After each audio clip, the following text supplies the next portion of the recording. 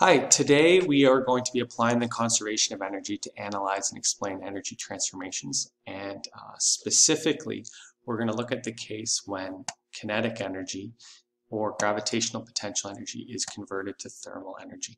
So there's a video before this one that goes through the more basic example of all the energy being converted back to kinetic or potential energy rather than thermal energy. So watch that video first if this one's a little bit tricky.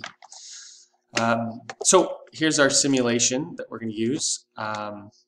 And before, in our simplified model, we assumed that there was no friction. So here we see that the total energy is not changing. That's the same throughout, and energy is just being converted from one form to the other form. Now we're going to include some sort of friction, and I think it's really important to note the most important concept here is that this yellow bar, the total energy, doesn't actually change. It's just being transferred to heat energy. So that'll be really key in our calculations from a conceptual standpoint.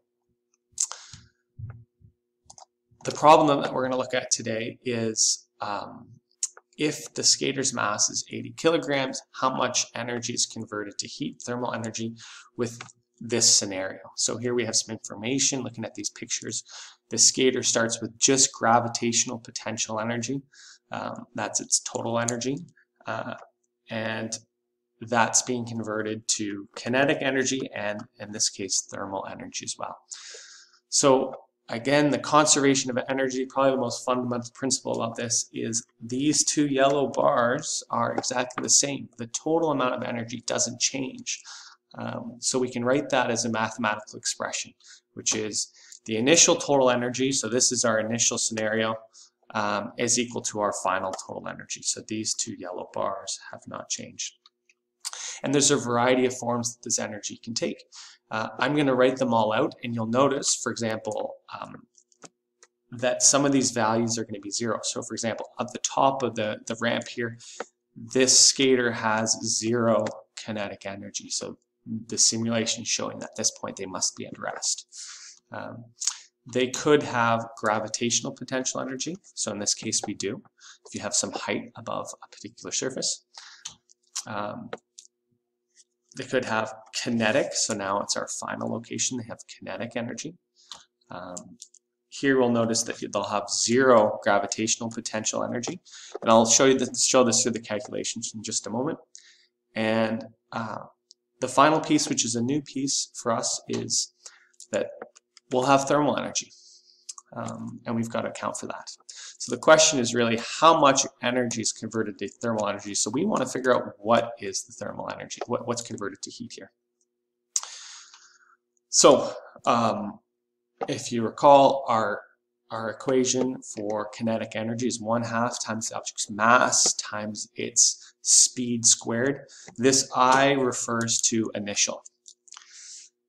Gravitational potential energy is the object's mass times this gravitational constant near the surface of Earth or sea level. We're going to approximate this number as 9.8 meters per second squared times its initial height. Final kinetic energy, again we have our equation, we're representing with the letter F. We have final gravitational potential energy, and again thermal. So you might notice that at the beginning they're at rest. So their initial speed is 0. 0 times any number is just 0. So this is why we can just completely erase this term right from the beginning. Gravitational potential energy, we're given the object's mass. G is 9.8. And this person's height above the ground is 6 meters. Again, I'm leaving these units out for now just to simplify this. The final velocity, we're given the object's mass, and we're also given their speed in this question. So we know something about that.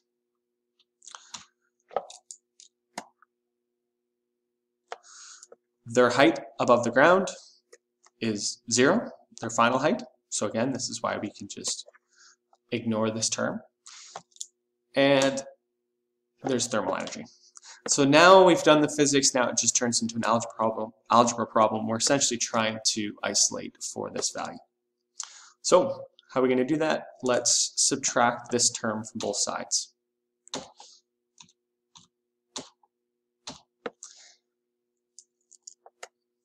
After we've done that, we find our answer of 1,814 joules. So energy is measured in joules. So the learning goal for today was, can you apply the conservation of energy to explain and analyze energy transformations? And specifically, we were looking at a case where energy is converted to thermal energy. So hopefully you can do that a little bit better now, and thanks for watching.